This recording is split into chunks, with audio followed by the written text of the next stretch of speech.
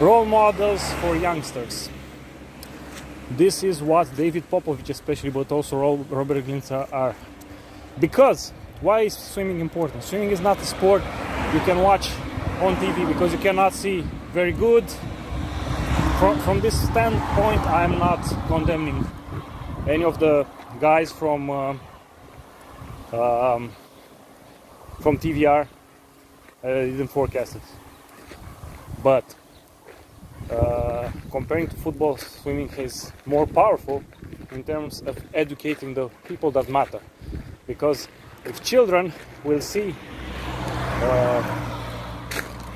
David Popovici, for example, at 17 years, winning 2 world championships, they want to go to swim. Of course, not all of them will become world champions. Most of them will not do swimming as a performance, because it's not easy to swim as a performer. To be a professional swimmer, you need to train maybe 6 to 8 hours a day for a few minutes of competition, and it's not very fun. Maybe for most of the people. For David Popovici it is. But regardless, even though you will not be doing world class or European class or Balkanic class swimming, many people, many children especially, would want to go to swim, to learn to swim and to swim.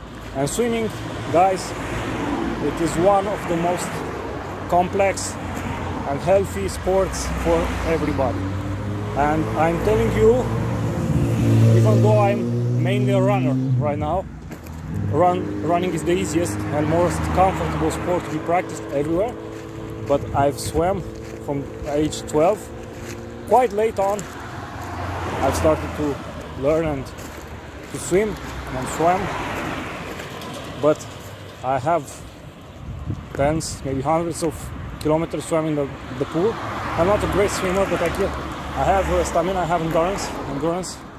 So I'm preparing to swim 5 kilometers soon enough. I will post about that. So going back to this, swimming has a lot of benefits. In life is far better to know how to swim than to know how to play football, because basically football can play, anybody can play. Because you see the national football team of Romania, every national football team, they don't know football, they cannot play proper football, but they are still classified as football professionals. So yep, you don't need to know basically how to play football to actually play football. It's a paradox, but this is the truth. In other words, you cannot fake swimming, because if you don't know how to swim, you might drown. So this is the difference. And the muscles are very worked by swimming, and the joints are quite protected, because you are not putting pressure on them.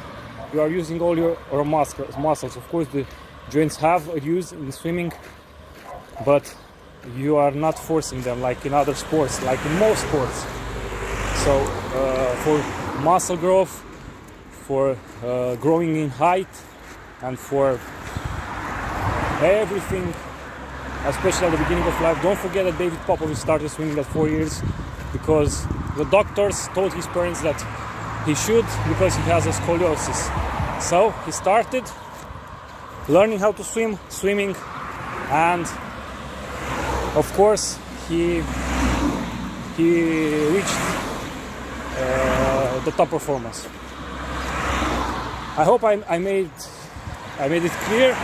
I'm speaking here in English to extend this message worldwide as highly as possible. I can say also, I've heard some interviews with David Popovici in English. He's speaking brilliant English. So you have a lot to take away from him, believe me. So this is the point why I advise, even though when it's this kind of competition, especially it involves David Popovici, throw away every football match, even though it will be the World Cup or something. Nobody really cares.